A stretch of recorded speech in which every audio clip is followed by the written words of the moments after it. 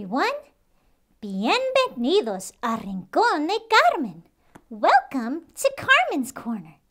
Brought to you by Pacers National Bullying Prevention Center.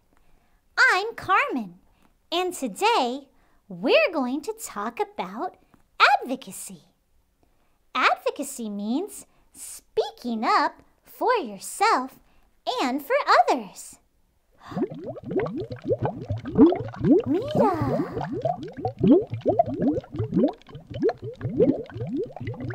That must be our word of the day.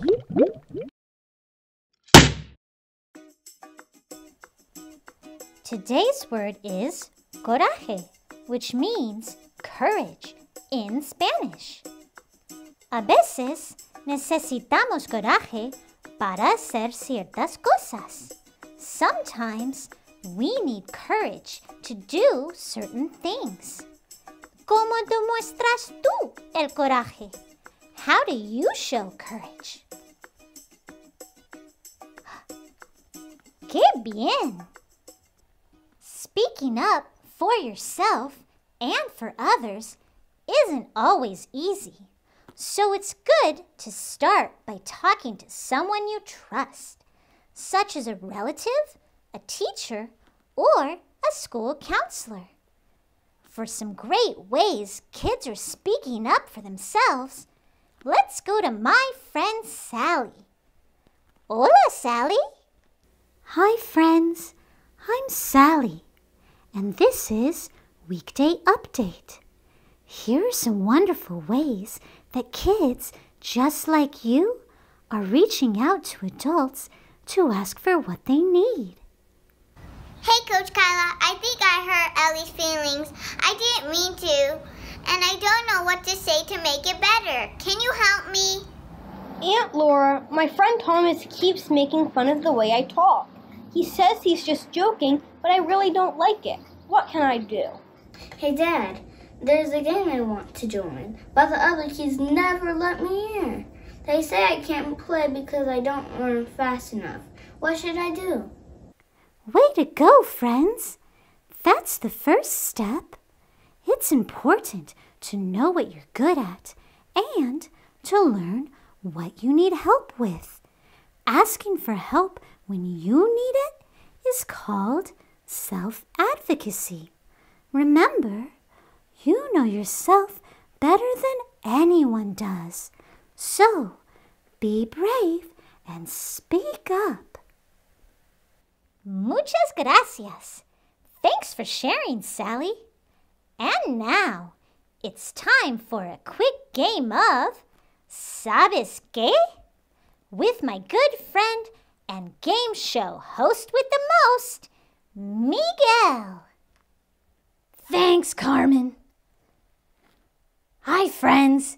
I'm Miguel, and welcome to today's edition of ¿Sabes qué? You know what? Part of advocacy is knowing when to say something. Do you know the difference between tattling and telling? Let's play to find out. Round 1. Christina accidentally spills her juice on the table and gets Bo wet. Christina says sorry and offers to clean it up. But Bo runs to his mom to say it was Christina's fault. Did Bo tell or tattle? If you said tattle, that's correct.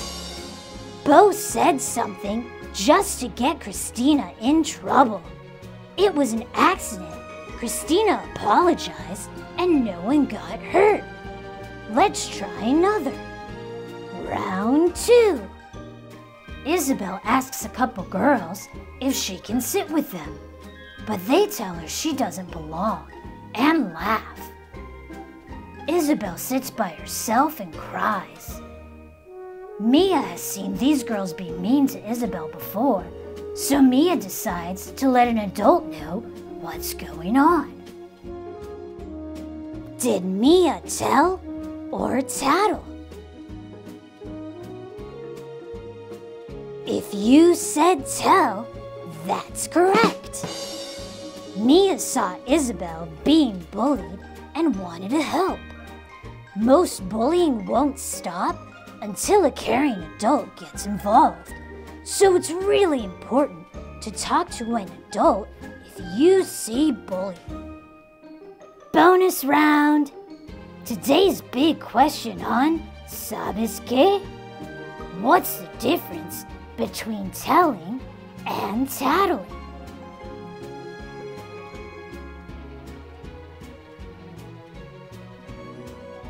You guessed it! Tattling is done just to get someone in trouble. Telling is done to get help or protect someone. Ahora sabes. Now you know. Thanks for playing, friends.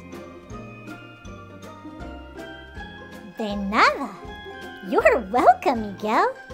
Remember, kids, if you have questions about advocacy, bullying, or anything else we talk about on the show, you can send them to me at askcarmen@pacer.org. I'll do my best to answer your questions either by email or on our next episode. And now, it's time for a brain break.